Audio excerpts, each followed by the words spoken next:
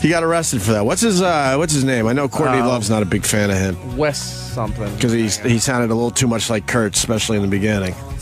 And what did they get him for? Being an asshole? Well, yeah, he went on the carousel, and then it goes back into that restricted area. He went all in. He rode the whole thing around. Oh my God, that is going for it. So he set off a bunch of alarms, and then they had to just drag him off the carousel. Okay.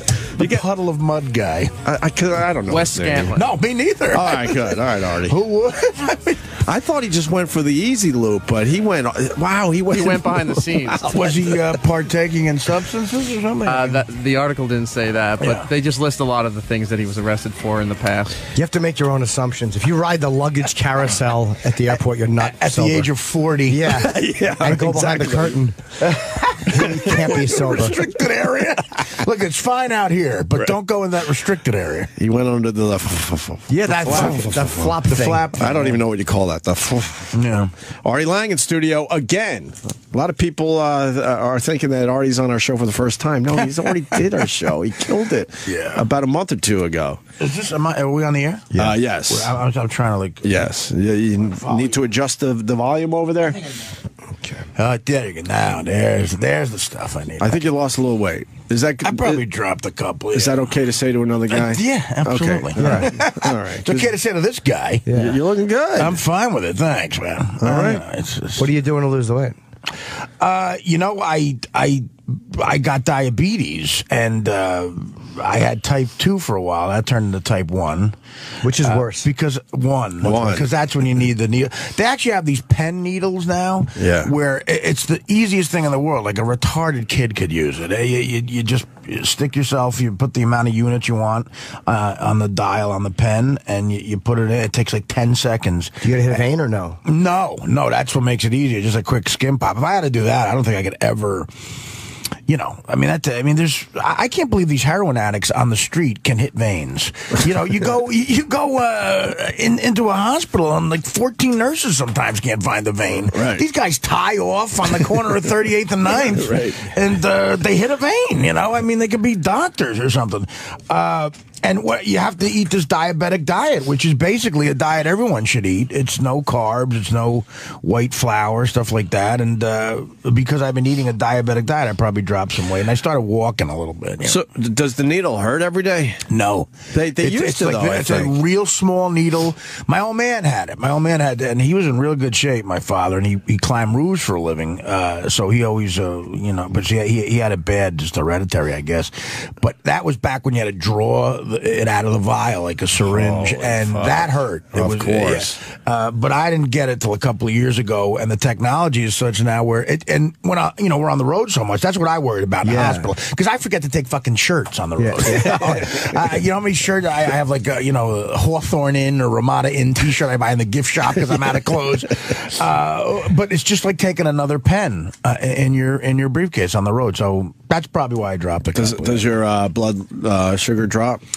Getting you in some situations. Yeah, I like it. I mean, my problem is it being higher, so I like when it drops. But okay.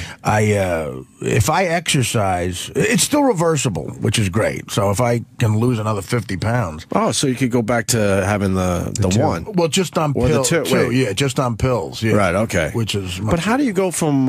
Wait, now I'm confused. Which is the worst one? One is. One. Okay. So how do you go? They call it type A or type 1. How do you go from 2 to 1? Just bad diet? Yeah, that's what I did. I thought it was going to be way worse when I went in originally. And of course, they tell me it's not as bad. And I take that as okay, now I can still keep having fun. Fuck it. I'm not as bad as I thought I was. And, on the road, I eat. Like, what do you eat for dinner on the road at a hotel? Always grilled chicken with steamed vegetables. Kenny will find a place, because Kenny eats pretty healthy too. He doesn't eat a burger, but he eats ridiculously. You got to go out and get grilled chicken. You got to find it. Yeah, but the problem is you have all the intention of eating well, and then you open up that menu in your hotel room, and it's just staring at you. Well, God forbid you're at a nicer hotel and they have everything. Like I played Boston recently, and I said, let me splurge a little bit, and I stayed at the Ritz-Carlton, and and 24 hours a day, 7 days a week, you can get a steak and pretty full menu. Yeah, it's hard. But you get just salad with dressing on the side, grilled chicken. You get used to it after a while. Like, I'd rather eat shit, but I feel better when I eat that. What about the mini bar? That's my problem. I rush out. I have a $19 Toblerone bar with a fucking rule with a root beer. That's my dinner, and that's how I'm on stage like that. My blood sugar's 600, and but that's the other thing. It's expensive at the mini bar. Is you open the door, you're down $50. Right. It's crazy. And now you can't even move those things around because sensors. That's right. They have all sorts of sensors. What a fucking scam! If you move a Heineken to get to see what's behind the Heineken, right? You paid for both items, and you don't know you're paying. No, because no one really looks at their bill. Famous Amos cookies and all that shit. Yeah, I always feel like a cheap bastard or a woman if I'm looking at the bill. What is this item here? Yeah. And then if you have a couple of pornos in there, you double the fucking room and tax. You bring your laptop. That's what you do. You jerk off with your laptop, and you get everything with a refrigerator, so you can buy some. I'll bring like fucking awful baby carrots. They're not great. That's right. No, they fill you up, and the phone. And look, and there's no reason anyone should have a high phone bill in a hotel anymore. Never. Yeah. Technology is such where it should be easier. Do you try to squeeze your drinks and snacks into their refrigerator, but they don't have any extra room? Has anyone ever tried that? I'm putting my tuna salad in that I got at the Exxon station on the way up and to save money, but you accidentally hit an apple juice, and that's $14. Yeah, it's really a scam. It really is. Did you try the freeze dried? I think we're going hack, but I kind of like this conversation. Yeah. We would stay at a dog hotel. I'm mentioning it again. Right. But they had freeze dried ice cream. Have you ever tried that? No. What is that? I want to. Freeze dried ice cream. It's in the mini bar and it's not in the refrigerator. Okay. I don't know. That seems like Dippin' Dots at Yankee Stadium. They sort of said it's kind of like that. What the fuck they even are? It's weird, but I like them. I like Dippin' Dots. I do. So maybe I'll like the frozen dried ice cream. All right. We were supposed to try it. Eventually, if you travel a lot, eventually you can't help but talk about hotels and traveling. It's just it's one of the things. You're stuck in them every weekend, and I've said before too. Like I can't stay in. Like I like a good Ritz-Carlton, like everybody, but they fucking put so much starch in the sheets. Yeah, I like a good fucking Courtyard Marriott. I sleep like a baby in those fucking things. Actually, no, Courtyard Marriott. There's low level thing. I mean, Courtyard Marriott's one of those examples of an affordable, nice place to stay. Yeah, absolutely. They get the little fucking snack area outside. You got your little refrigerator, your little storage. So Kenny will go to Whole Foods. They're not overthinking it. Yeah, get some fucking, some boring food. You know how shitty fucking regular almonds are? Unsalted, normal. They blow. You got to doll stuff up. They blow. Did you use your yoga mat up there in Boston? Are you a yoga guy? No. He doesn't even know. We were in this dog hotel, and they had a sign that said every room comes with a yoga mat. Yes. They're just trying way too hard for something that is not going to work. No, I did not. How many people are using their yoga mats in their hotel You'd be room? surprised. People get way into working out, man.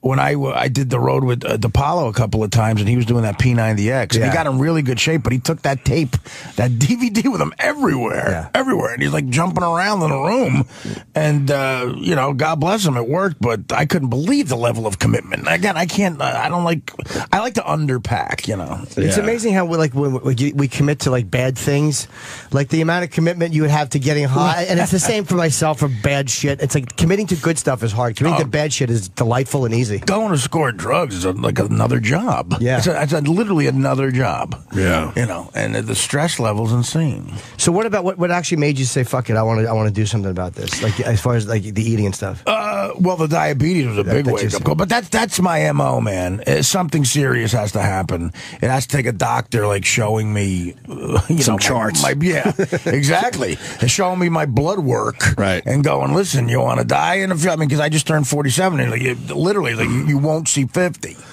And then I started to think, do I want to see 50? I mean, I'm childless, but we need you around. You want to see 50? No, well, you know what? I didn't think, with my attitude, the way it's been, my negative attitude over the years, I didn't think I'd be that scared of death, but this is a good thing. I was scared crazy of it. I was like, wow, he really, because this guy laid it on the line. He's like, he had good bedside manner, but he said, listen, I got to be honest with you, you got to change, so Where it's not just in theory anymore. It's like you're actually at that age where it's like he's not saying like you got to do this by 70. Right. No, now you got to do this. You're facing it. You're at the crossroads. Absolutely. We all are though. And we finally got to start really paying attention to that shit. Yeah, when you get even people who live the healthiest lifestyle, you know, they get taken out by something stupid. You know, exactly. It's scary to think it's preventable, or like if you're gonna drop dead, you're gonna drop dead, but you don't want to do it because of a fucking a bonbon or a burger. Look at that Taylor Negron guy. I just worked with him. I did a podcast with him, and he about 6 months ago he looked insanely healthy, and he was telling me about this, you know, lifestyle he leads and vegan forever, all that stuff, and you know, 3 months, bam, you're gone. Was it that fast? Wow. I might have wrong information, but close to it. Yeah, I mean, if pancreatic or something like that, you go. But that's the way to do it. I want to linger. I don't want to linger, you know, with cancer for 85 years. I'd rather just, bye. I'll check out now. I didn't know Taylor, but he just died. I think it was a pancreas kid. That's the motherfucker, man. I met him. And again, I'm not sure what it was. These are all rumors you hear from comedians, so I don't have an official story. But I met him the one time. Really nice guy. Right. Yeah, but I guess he found out, and then I wonder if he didn't get checkups. Or it's like we're at that age too, where you hate to keep talking about it, but it's like I got to go get checkups, and I don't want to do that. Yeah, no. He's the comic, by the way, for the people that don't know. Yeah. He was in Easy Money. He was the boyfriend trying to get Rodney's daughter. And a great actor. Fast Times at Ridgemont High. Fast Times, he's great in, Yeah, funny guy. Man, that sucks. 57. Right. That sounded so old when I was fucking starting comedy when I was 21 and all eager and all high energy. That's how old Henny Youngman was. You know what I mean? You felt like when we started, 57 or Freddie Roman or these guys, you're going, wow, they're old.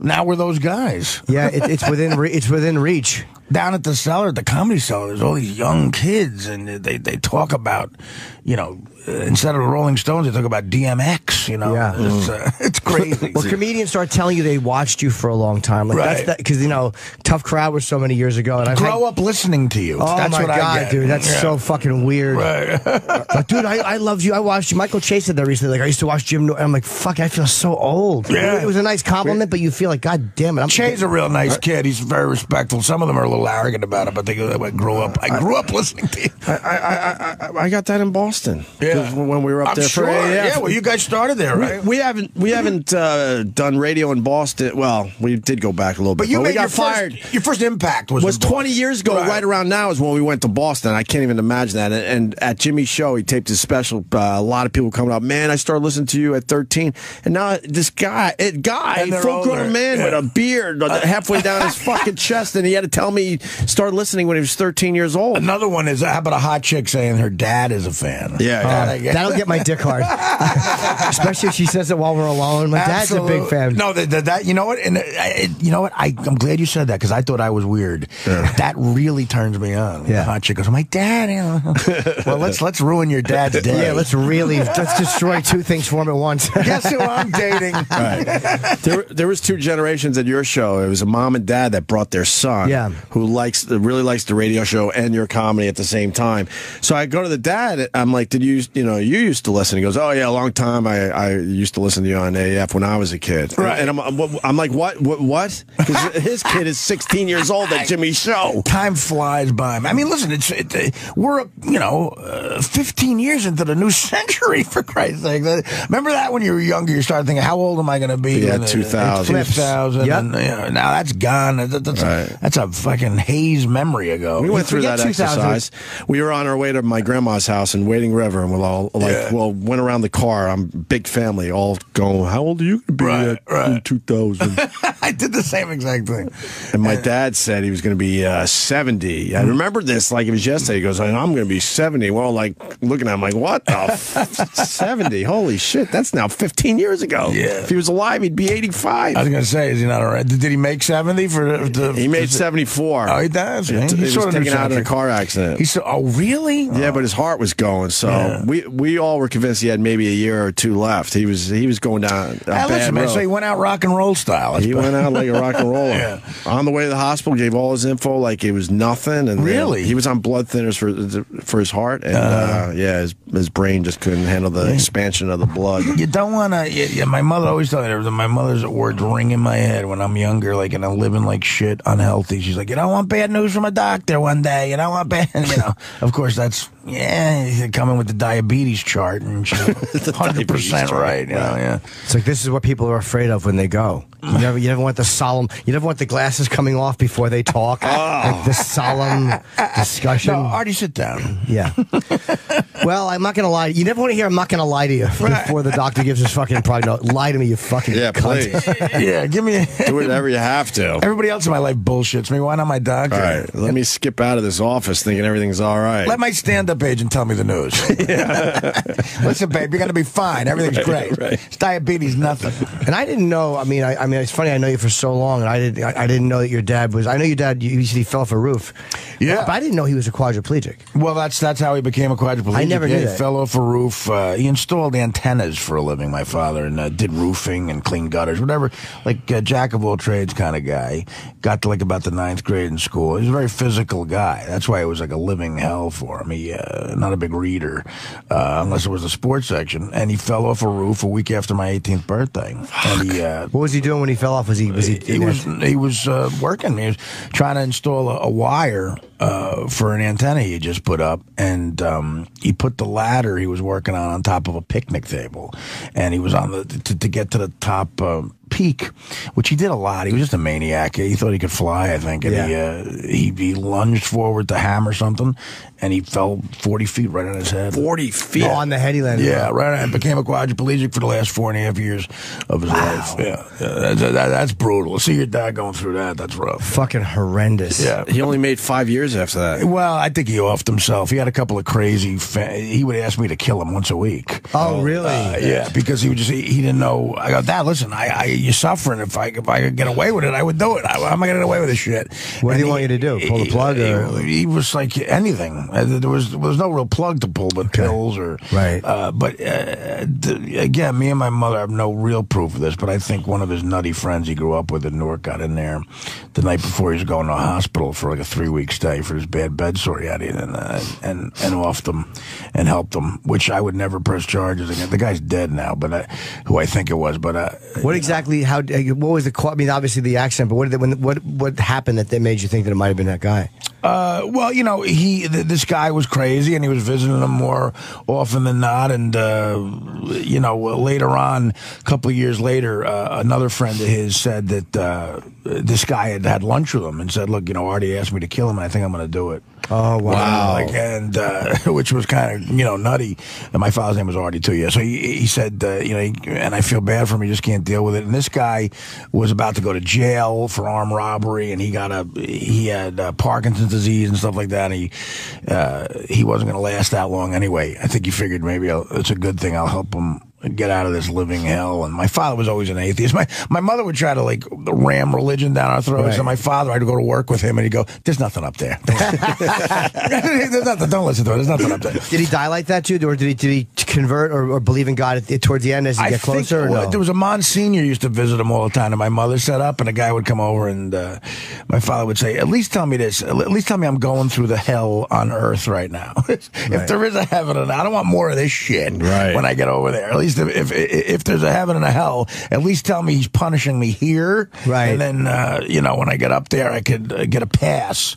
Because my father was a sort of a low-level criminal his whole life. He was I loved him. He was a great dad, but you find out more and more shit. The latter, when you become a quadriplegic, there's someone to sue usually, and but we had to go on welfare because on top of him falling, there was no one to sue.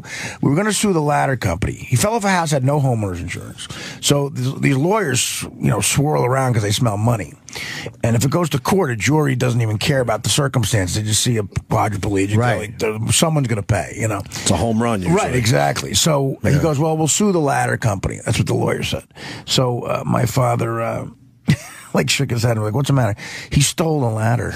He stole the fucking ladder from a Bell Atlantic truck. Took it right off the fucking hood of a truck. He stole it, and the lawyer said, "Excuse me, Mr. Lange." He goes, "I stole the ladder." He goes, "Well, we can't sue a company you stole a ladder from."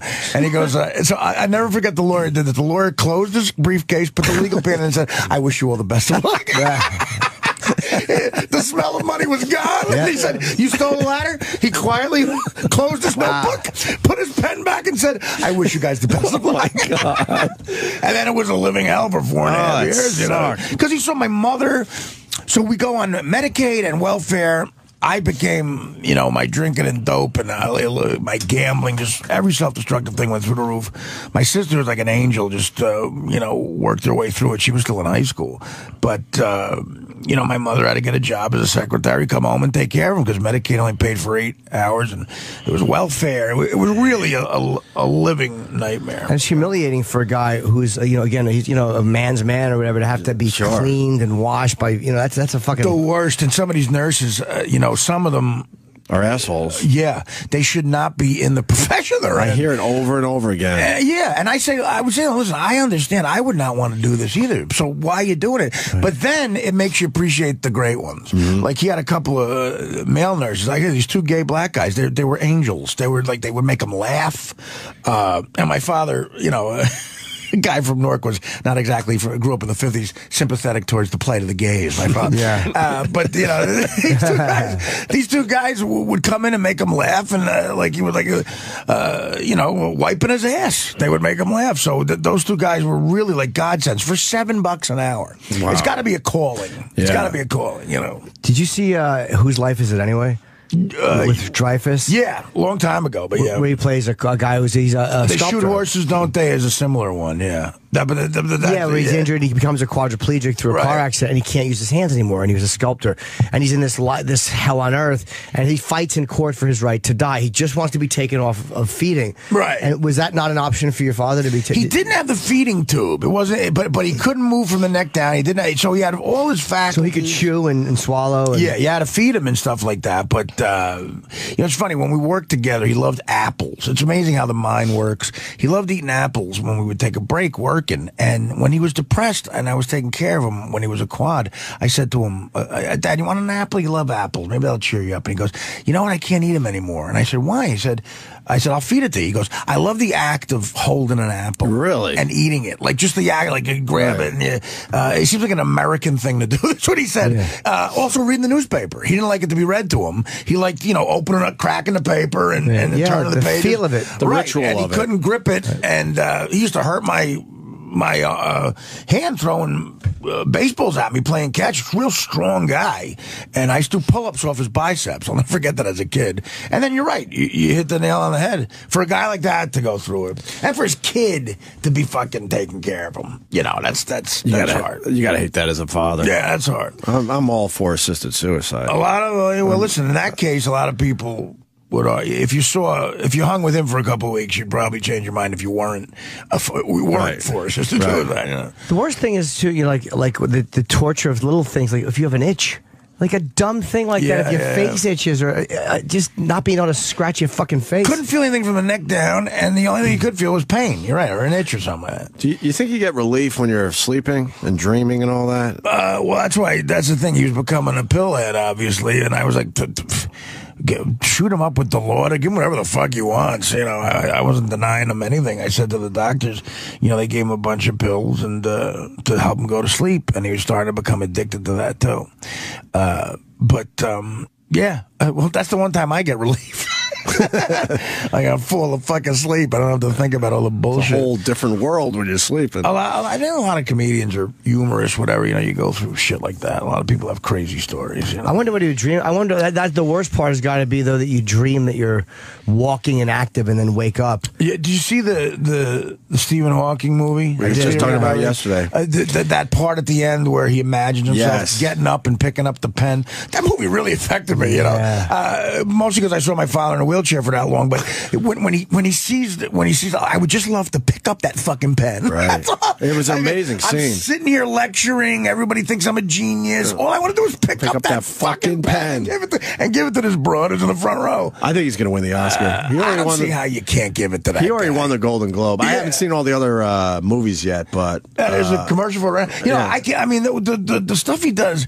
Like, I know the stupid acting work I've had. It's hard to prepare to play someone who's like me.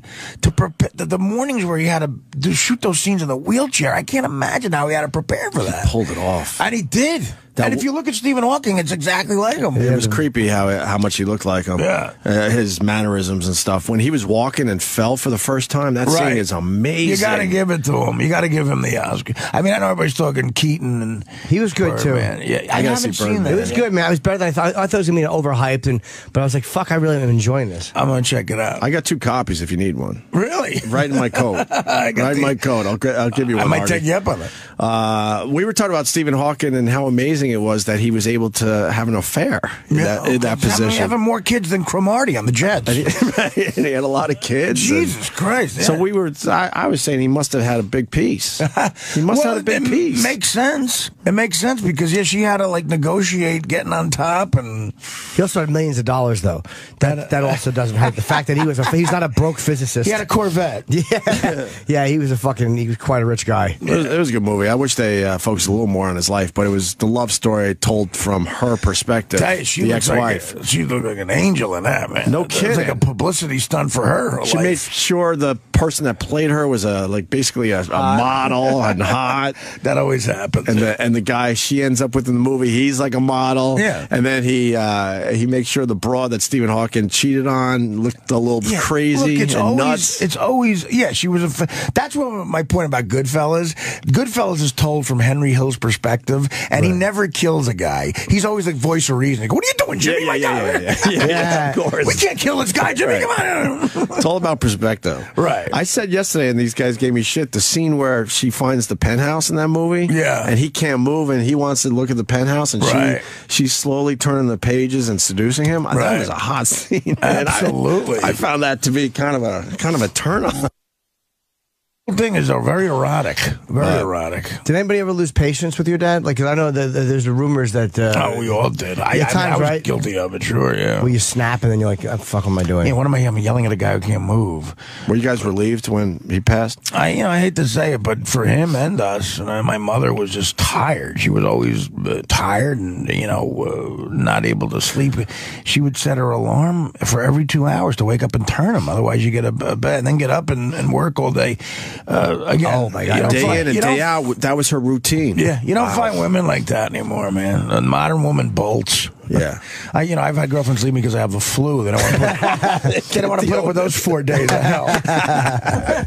Me and my brother, we had an open discussion about my dad after he passed. The guilt went away, and we felt guilty about that because my dad's his health was really shitty, and when that phone rang in the middle of the night, that's why I don't even keep my phone on anymore. I think it goes back to that. Yeah, we're like, oh, here it is. It finally happened, and then when he did pass, and we went through it, and it was horrible. We were all extremely sad, obviously. Then we went into a stage of relief where we weren't going to get that phone call anymore. That's normal, I think. You think? Normal. Yeah, I think absolutely. But we openly talked about it, and it felt good to talk and go, oh, you were thinking that too? Yeah. Now we don't have to worry about that anymore. If you, like I said, I've done a lot of group therapy, and you find a lot of people are like that. It's a hard thing. Living in L.A., you talk about that phone call. Living in L.A. with the time difference, a lot of times my mother would forget the time, and I'd be getting this call. I'm like, man, you realize it's, what are you doing? What are you doing? You realize I think everyone died in the family because you don't realize. It's 4 in the morning. It's 7 for you. Oh, I'm sorry. She's still around? Yeah. Believe me, alive and kicking. Doing good. Yeah. Oh, that's good. You're doing real well, yeah. Good to hear, man. Yeah. Wow, that's some heavy stuff. It's interesting. I really hadn't realized that. I'm like, how do I know you this long and not know some? I guess every friend you have, there's a million things in their life you don't know. That's something you bring up, It's like one of those. It's kind of heavy. I put it in my first book, but a lot of comics, I think, do have, abnormal, maybe not really traumatic, but something crazy in their past that makes you want to get on stage and forget about it somehow. Yeah, I don't really trust most comedians who have a wonderful story. I'm like, there's something missing. There's not many that are successful, though. Not that I know. Well, Seinfeld's probably the example. He's the one, he's the one guy who's like, he does seem nuts, but but he just came out and thought he might be autistic. He goes, I'm on the spectrum. Then he goes, no, I'm not. He's got some kind of nut issues too. He held it together for a long time, but that Comedians in Cars, which I love, the web series he does, you realize, okay, he's nuts as well. All right, good. Okay, it makes sense now. He's just nuts in a different way. Yeah. I love it. He should have you. No, you would be a great one. I don't know. I'm doing Comedians in Cars getting cocaine. That's my spin-off. Are you liking doing a podcast? Oh, God, I love it. Oh, you do? Yeah. I forgot how much I love radio, and this is really... You're about a month or two in now, right? Yeah, 3 weeks in. We just finished okay. our third full week. Yeah, it's just a blast, and it really is. I mean, I don't even have sponsors at this point. It's just like a monthly thing, because these corporations Google my name and they're like, I know, we're not sponsoring this. But a few thousand people have signed up already, and it's just that they're my only bosses. Yeah, it's great. It's like, I mean, even working here is great, but you're still working for a corporation. Someone else. There's none of that. You didn't have to worry about bosses when you were here, really, because Howard was in his own world. But I wasn't Howard, though. It's still. You had to deal with management? No, not on that level. But I was still nervous about stuff I said. You never know if I say something that could embarrass the show. Maybe he'll talk to him about me, and he'll be forced to deal with it. Right. But I was always nervous about that. It never happened, but I still had that neurosis. Yeah, gotcha. Here, there's none of that. That's typical stand-up, by the way. Typical stand-up is afraid of getting fired all the time. No matter what you're doing, no matter how good it is, you're obsessed with. They're gonna get rid of it. Because you guys live in a world where you don't have to worry about any of that, and then you're doing you're doing radio, which is a big deal and a big job, and it's totally different. So something that you said on stage the night before could actually get you fired from your radio show. Right, that's an excellent point. Everything I did being on a show that many people were listening to, literally millions of people around North America, everything you did, the pressure got amplified. Like if you did I was a regular on Conan before I got on Howard, and those... I'd do the appearance, everything would be fine, and then now you do the appearance, and there might be 50 phone callers who liked you or hated you, or you said something on stage in Vegas the night before, and you get shit for that. Everything was scrutinized to the umpteenth degree, So you're right, the pressure is more, but still, I loved the job. It was amazing. Yeah. Amazing. It's artiequitter.com for the podcast. You can sign up right now as we talk to Artie. One word, artiequitter.com. Where do you do it from? I'm doing it from my house right now in Hoboken. So you just use kind of like a mic and a recorder set up, or are you going to build a mini studio? It's a mini studio. Oh, it is? There, yeah. Oh, nice. I set it up to where, hopefully, both of you guys or anybody's got an open invite to come in and say hi, but it's like a mini studio. I invested in everything myself. That's great. It's smart. I hired a marketing guy. I paid for the website myself, and I have a full board, and an engineer and a producer. So you're taking it very serious. Yeah, why not? It's like, and I get to plug the stand up. Speaking of houses, you hit the press 2 or 3 days ago. You're selling your Bay house. It's like it's 7,000 square feet. Is that real? Yeah. Because me and Jimmy were freaking out. We're like, he has a 7,000 square foot house. Yeah, it was a good investment. I bought it about 7-8 years ago on the Jersey Shore. It's my Jersey Shore dream house. But it's a situation where if I can get the right price for it, I'll sell it. But if not, I won't. Just keep it. You don't have to sell. But there's actually a place I'd like to get in another area that I have my eye on. It's funny how you always want more, but if I can get the price I want for this house, then I could make that other move. Gotcha. But that's a sanctuary for me down there. The pictures are beautiful. Oh, I love it. It's really great. Really nice. So you're not broke or anything like that. You're okay. No, thank God. Good. I mean, a lot of people would think that. Listen, I've spent a lot of money on bad shit, but whenever you hear the house goes on sale, you're like, oh no. But that's just a movie maker. No, it's not like that. Okay, good. No. it's one of the things, if I get a certain price for it, I'll take it. You know. Have you been careful? Like, you know, you hear so many people get ripped off. I've been so paranoid about that. Like, I'm pretty careful with money. Like, it's never happened to me. I mean, but I'm not saying it's because I'm so bright. I just have people that didn't rip me lucky. off. Right. That means you've been lucky. That's what I mean. The people get. I mean, people talk about, you know, these guys who get ripped off are stupid. Not really. They just, you know, I got a lot of references before I gave people my money to deal with, and if they're going to be criminals, I have no control over that. Well, the Billy Joel story, that proves that we're all just lucky. Got to keep writing hits, man. He thought after Glass Houses he could relax for a little while. The story goes, I think it was his brother-in-law was the one that took every fucking dollar. The Dane Cook story too, right? With his brother, yeah, his brother, millions, half brother, whatever it was hiding money all over the country. That's when you supposedly burying money. You want to strangle somebody. They found money in his freezer. I mean, because I hung with that guy. Dane Cook actually invited me to his SNL when he was hosting. Oh yeah, and at the after party, the big famous after party, I was sitting right next to the guy. He's always been nice to me. Did you have a good relationship with Dane? I never had a problem with Dane. Yeah, and I've always. He comes on. We like him. We support him. But I sat next to his brother, and I didn't. And I'm like, I think back now, like, wow, that guy was already burying money. A complete, just fuck you, man. Like, what a really scumbag move. Yeah, it took him for millions. Still in the joint, I think, right? I think so. And they didn't find all the money. They were able to recover some of it. Nah, it's gone. These guys spend it. You know, they get rid of it. They hide it. Brother, though, Jesus. Well, you know, I mean, because I bought that house because of stand up on the road. I mean, you know, that's the Stern salary was great, but you know, because of the stand-up I was able to do because of it, and you know, the book deals and shit and whatever, I was able to buy it because I was making a lot of money on the road, and I saved it. And that's blood money, man. That's a lot of work. So if someone steals your stand-up money, I mean, you know, it's like that's getting, you know, especially when you're trying to keep a radio gig on top of it. Yeah. And for me, doing morning radio while I was doing the road, it's like going from having a paper route to being nocturnal. I'd leave St. Louis, get there, have to be up, 5 a.m. Monday morning.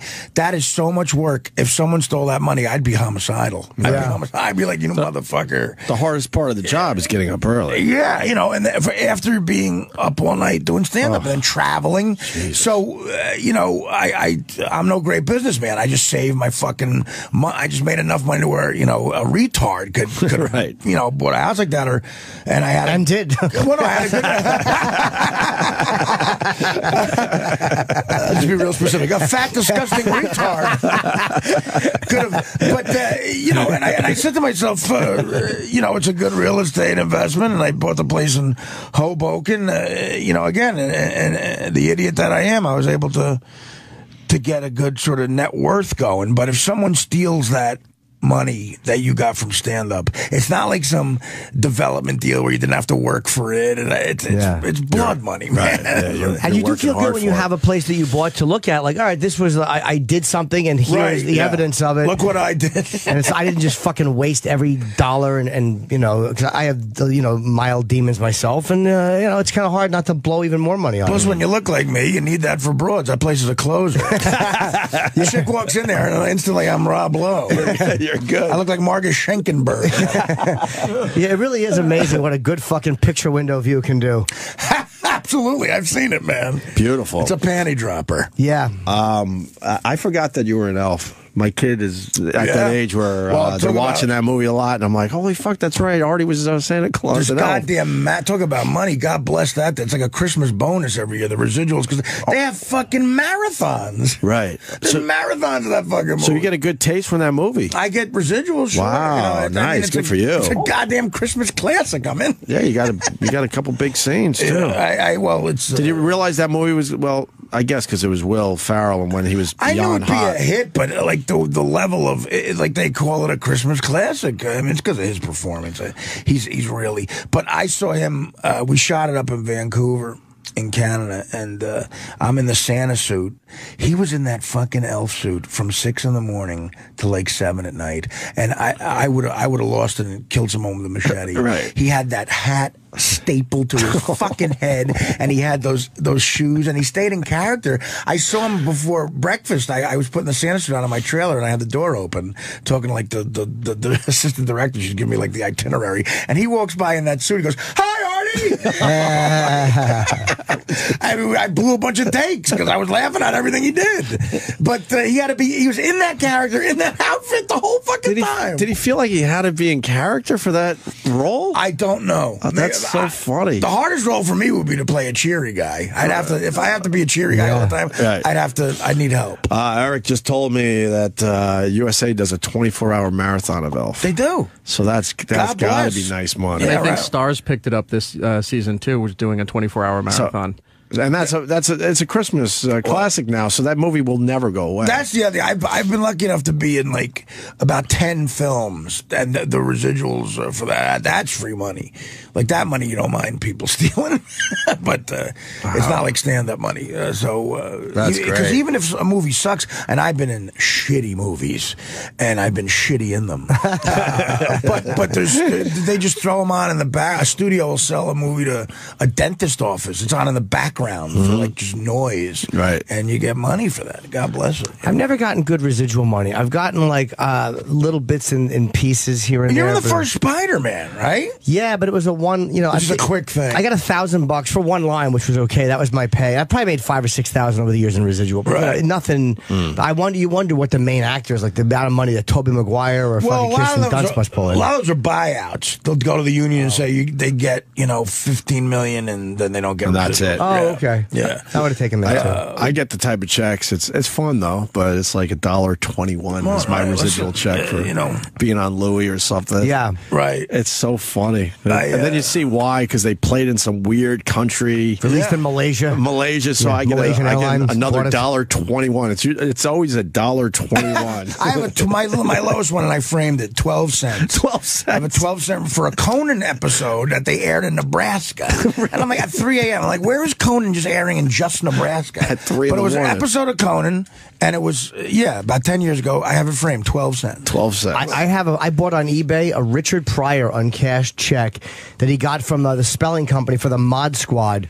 It was a $5 check, and they sold that. I guess Pryor said, "Fuck that." Right. Or maybe he was so fucked up he didn't have no idea. He probably had uncashed checks all over the apartment. Oh, we're gonna go to Mike Calta or Cowhead. Mike. We need to break and then do. We should break so we can do that because I think they're expecting us right at 9. They got to time it on their end. We don't really have to time it.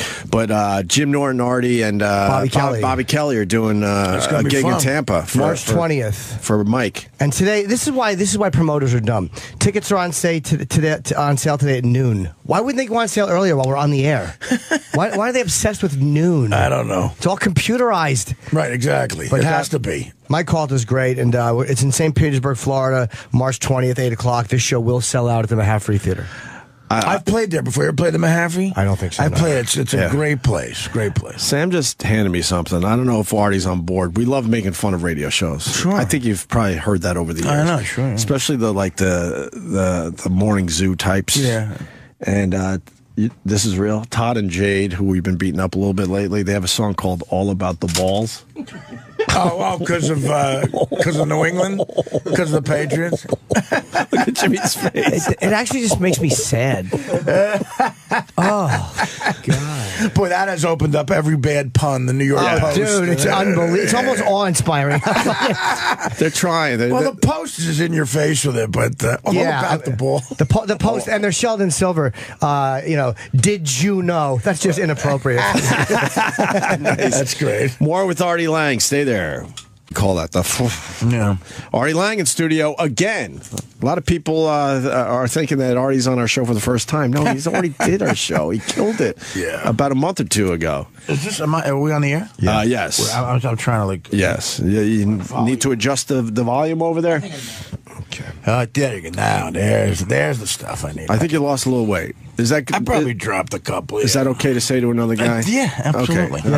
All right. It's okay to say to this guy. Yeah. You're looking good. I'm fine with it. Thanks, man. All right. What are you doing to lose the weight? I got diabetes, and I had type 2 for a while. That turned into type 1.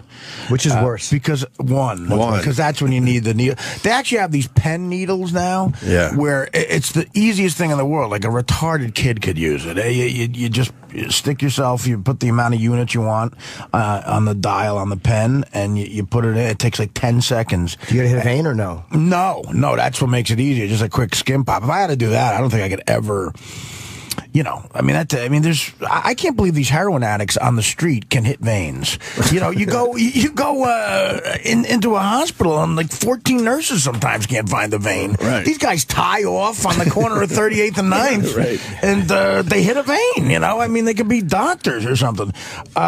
And what you have to eat this diabetic diet, which is basically a diet everyone should eat. It's no carbs, it's no white flour, stuff like that. And because I've been eating a diabetic diet, I probably dropped some weight, and I started walking a little bit. So, does the needle hurt every day? No, they used to. It's a real small needle. My old man had it. And he was in real good shape. My father, and he climbed roofs for a living. So he always, but he had it bad, just hereditary, I guess.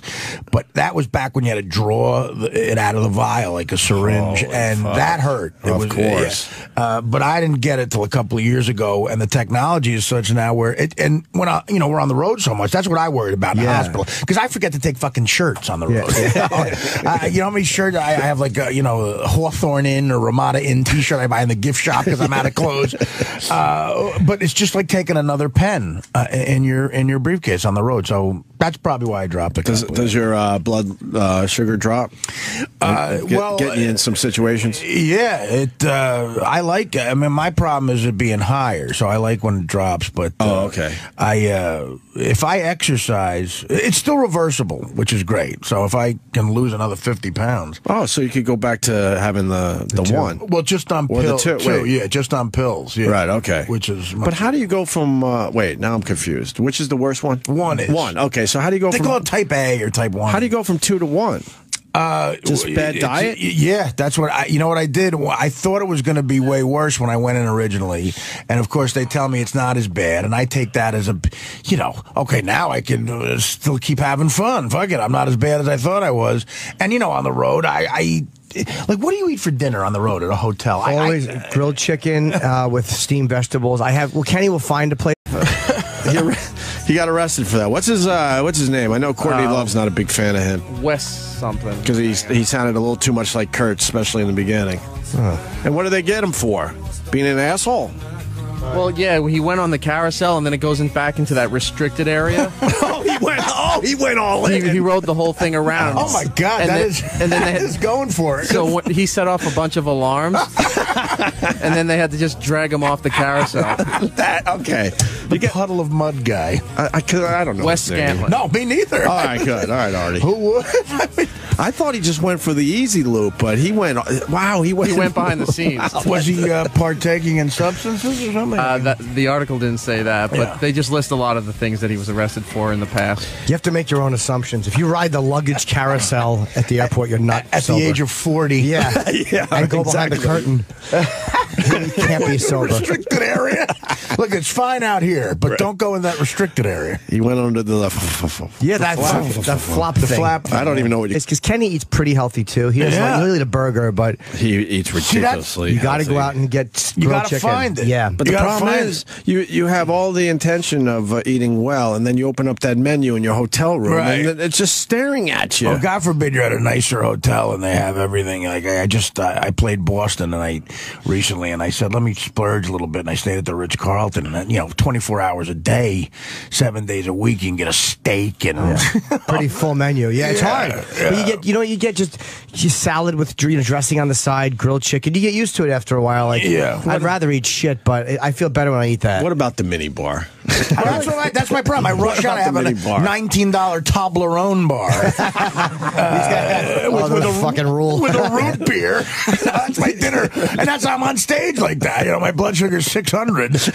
And but that's the other thing. It's expensive at the mini bar is you open the door, you're down $50. Right. It's crazy. And now you can't even move those things around because on sensors. That's right. They have all sorts